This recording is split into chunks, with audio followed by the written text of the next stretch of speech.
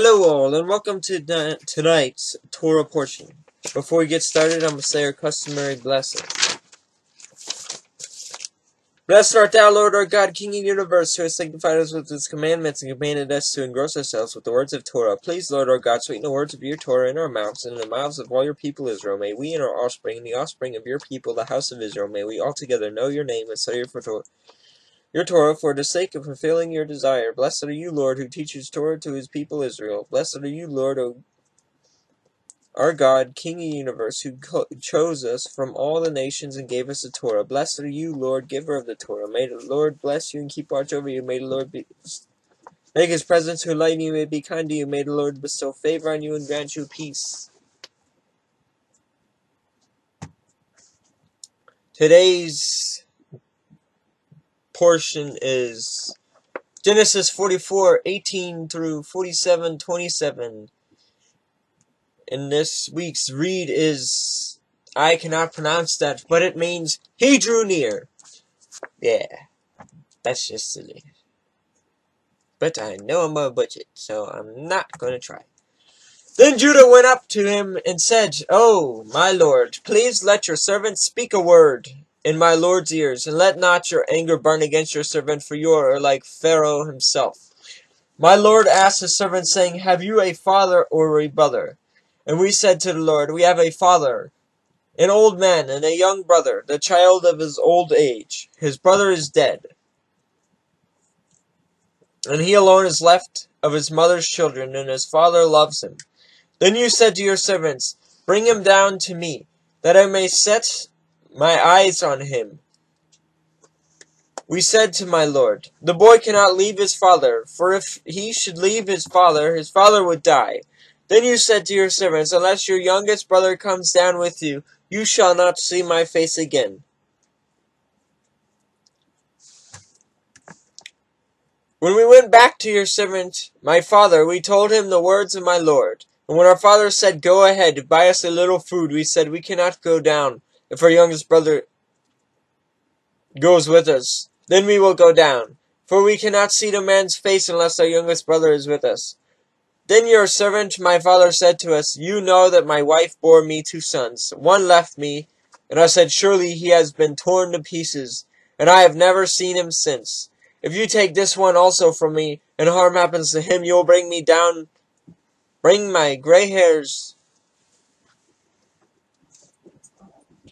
in evil to Sheol. Now therefore, as soon as I come to your servant, my father, and the boy is not with us, then as his life is bound up in the boy's life, as soon as he sees that the boy is not with us, he will die. And your servants will bring down the gray hairs of your servant our father with sorrow to Sheol. For your servant became a pledge of safety for the boy to my father, saying, If I do not bring him back to you, then I shall bear the blame before my father all my life. Now therefore, please let your servant remain instead of the boy as a servant to my lord, and let the boy go back with his brothers. For how can I go back to my father if the boy is not with me? I fear to see the evil that would find my father. Then Joseph could not control himself before all those who stood before him. He cried, Make everyone go out from me. So no one stayed with him. Then Joseph made himself known to his brothers, and he wept aloud so that the Egyptians heard it. And the household of Pharaoh heard it. And Joseph said to his brothers, I am Joseph. Is my father still alive? And his brothers could not answer him, for they were dismayed at his presence. So Joseph said to his brothers, Come near to me, please. And they came near. And he said, I am your brother Joseph, whom you sold into Egypt, and now do not be distressed or angry with yourselves, because you sold me here. For Elohim sent me before you to preserve life. For the famine has been in the land for these 2 years, and there are yet 5 years, in which there will be neither plowing nor harvest. And Elohim sent me before you to preserve for you a remnant on earth, and to keep alive for you many survivors. So it was not you who sent me here, but Elohim. He has made me a father to Pharaoh, and lord of all his house, and ruler over all the land of Egypt. Hurry and go up to my father, and say to him, Thus says your son Joseph, Elohim has made me a lord in all of Egypt. Come down to me. Do not tarry. You shall dwell in the land of Goshen, and you shall be near me. You and your children and your children's children and your flocks and your herds and all that you have, there I will provide for you. For there are yet 5 years of famine to come, so that you and your household and all that you have do not come to poverty. And now your eyes see, and the eyes of my brother Benjamin see, that it is my mouth that speaks to you. You must tell my father of all my honor in Egypt, and of all that you have seen. Hurry, and bring my father down here. Then he fell upon his brother Benjamin's neck and wept. And Benjamin wept upon his neck. And he kissed all his brothers and wept upon them. After that his brothers talked with him. When the report was heard of Pharaoh's house, Joseph's brothers have come. It pleased Pharaoh and his servants, and Pharaoh said to Joseph, Say to your brothers, do this. Load your beasts and go back to the land of Canaan. And take your father and your households and come to me. And I will give you the best of the land of Egypt, and you shall eat the fat of the land. And you, Joseph, are commanded to say, Do this. Take wagons from the land of Egypt for your little ones and for your wives. And bring your father and come. Have no concern for your goods, for the best of all the land of Egypt is yours. The sons of Israel did so, and Joseph gave them wagons according to the command of Pharaoh, and gave them provisions for the journey. To each and all of them he gave a change of clothes, but to Benjamin he gave 300 shekels of silver and 5 changes of clothes. And to his father he sent as follows: 10 donkeys loaded with good things of Egypt, and 10 female donkeys loaded with grain, bread, and provisions for his father on the journey. And he sent away. Then he sent his brothers away, and as they departed, he said to them, Do not quarrel on the way. So they went out of Egypt and came to the land of Canaan to their father Jacob. And they told them, Joseph is still alive, and he is ruler over all the land of Egypt. And his heart became numb, for he did not believe them. But when they told him all the words of Joseph which he had said to them, and when he saw the wagons that Joseph had sent to carry him, the spirit of their father Jacob revived. And Israel said, It is enough. Joseph, my son, is still alive. I will go and see him before I die. So Israel took his journey with all that he had, and came to Beersheba, and offered sacrifices to Elohim of his father Isaac. And Elohim spoke to Israel in visions of the night, and said, Jacob, Jacob. And he said, Here I am. Then he said, I am Elohim, the Elohim of your father. Do not be afraid to go down to Egypt, for there I will make you into a great nation. I myself will go down with you to Egypt, and will also bring you up again. And Joseph's hand shall close your eyes. Yeah.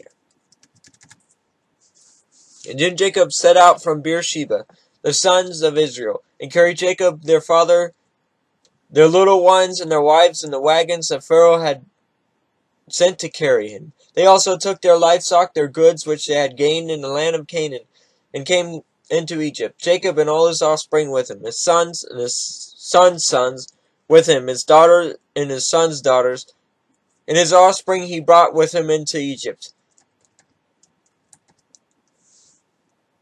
Now these are the names of the descendant of Israel who came into Egypt: Jacob and his sons Reuben, Jacob's firstborn, and the son of Reuben, Hanak, Palu, Hezron, and Camri.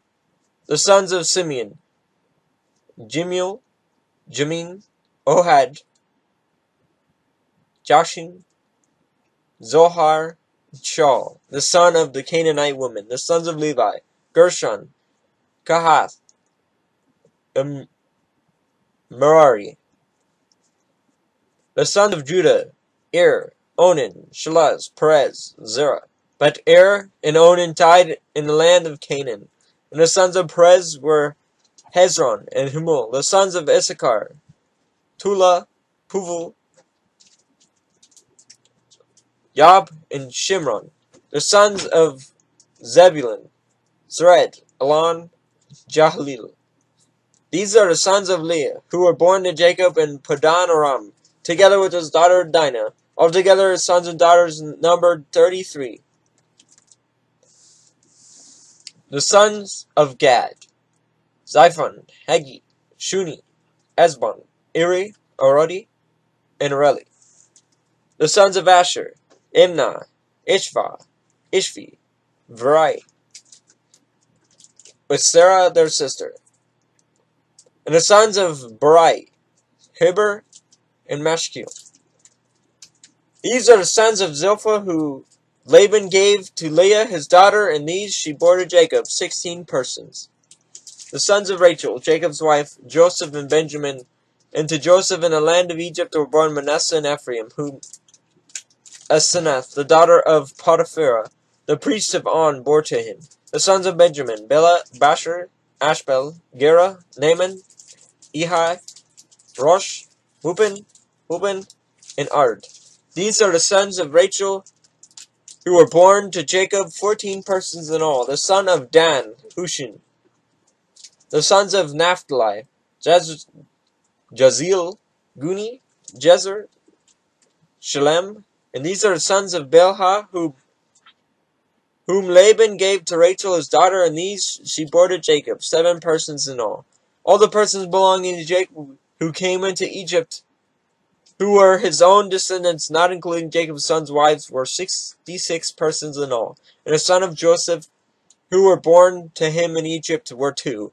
All the persons of the house of Jacob who came into Egypt were 70.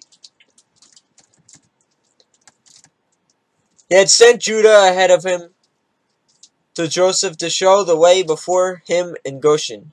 And then he came to the land of Goshen. Then Joseph prepared his chariot and went up to meet Israel his father in Goshen. He presented himself to him and fell on his neck and wept on his neck for a good while. And Israel said to Joseph, "Now let me die, since I have seen your face and know that you are still alive." Joseph said to his brothers and to his father's household, "I will go up and tell Pharaoh and will stay with him. My brothers and my father's household, who are in the land of Canaan, have come to me. And the men are shepherds, for they have been keepers of livestock, and they have brought their flocks and their herds and all that they have. When Pharaoh calls you and says, 'What is your occupation?' you shall say, 'Your servants have been keepers of livestock from your youth even until now, both we and our fathers, in order that we may dwell in the land of Goshen. For every shepherd is an abomination to the Egyptian.'" So Joseph went in and told Pharaoh, "My father and my brothers with their flocks and herds and all that they possess have come into the land of Canaan. Now they are now in the land of Goshen." And from among his brothers he took 5 men and presented them to Pharaoh. Pharaoh said to his brothers, "What is your occupation?" And I said to Pharaoh, "Your servants are shepherds, as our fathers were." And they said to Pharaoh, "We have come to sojourn in the land, for there is no pasture for your servants. Flocks, for the famine is severe in the land of Canaan. And now, please let your servants dwell in the land of Goshen." Then Pharaoh said to Joseph, "Your father and your brothers have come to you. The land of Egypt is before you. Settle your father and your brothers in the best of the land. Let them settle in the land of Goshen. And if you know any able man among you, put them in charge of my livestock." Then Joseph brought in Jacob his father and stood him before Pharaoh. And Jacob blessed Pharaoh. And Pharaoh said to Jacob, "How many are the days of the years of your life?" And Jacob said to Pharaoh, "The days of the years of my sojourning are 130 years. For few and evil have been the days of the years of my life, and they have not attained to the days of the years of my life, of the life of my fathers, in the days of their sojourning." And Jacob blessed Pharaoh and went out from the presence of Pharaoh. Then Joseph settled his father and his brothers and gave them possessions in the land of Egypt, in the best of the land, in the land of Ramesses, as Pharaoh had commanded. And Joseph provided his father, his brothers, and all his father's household with food, according to the number of their dependents.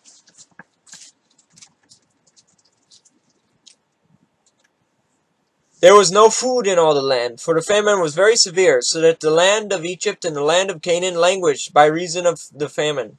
And Joseph gathered up all the money that was found in the land of Egypt and in the land of Canaan, in exchange for the grain that they had brought. And Joseph brought the money into Pharaoh's house. And when the money was all spent in the land of Egypt and in the land of Canaan, all the Egyptians came to Joseph and said, "Give us food. Why should we die before your eyes? For our money is gone." And Joseph answered, "Give your livestock, and I'll give you food in exchange for your livestock." if your money is gone. So they brought their livestock to Joseph, and Joseph gave food in exchange for their horses, the flocks, and the herds, and the donkeys. He supplied them with food in exchange for all their livestock that year.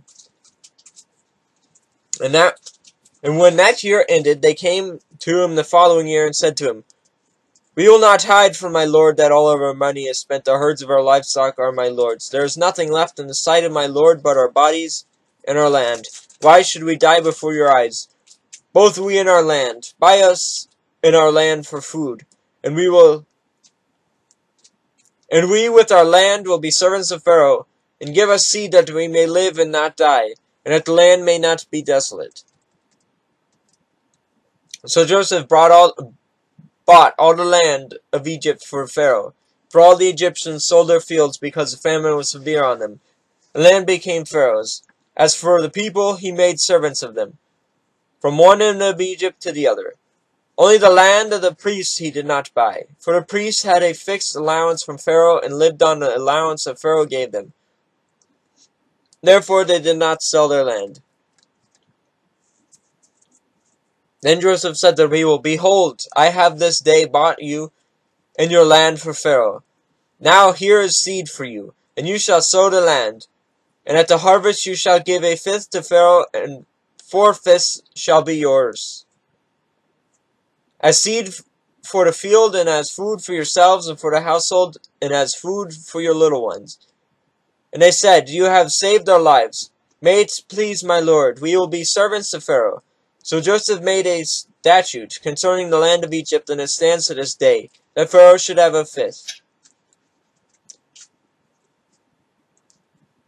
The land of the priests alone did not become Pharaoh's. Thus Israel settled in the land of Egypt and the land of Goshen, and they gained possessions in it, and were fruitful and multiplied greatly. Blessed art thou, Lord our God, King of the universe, who gave us the Torah of truth and set everlasting life in our midst. Blessed art thou, O Lord, giver of the Torah.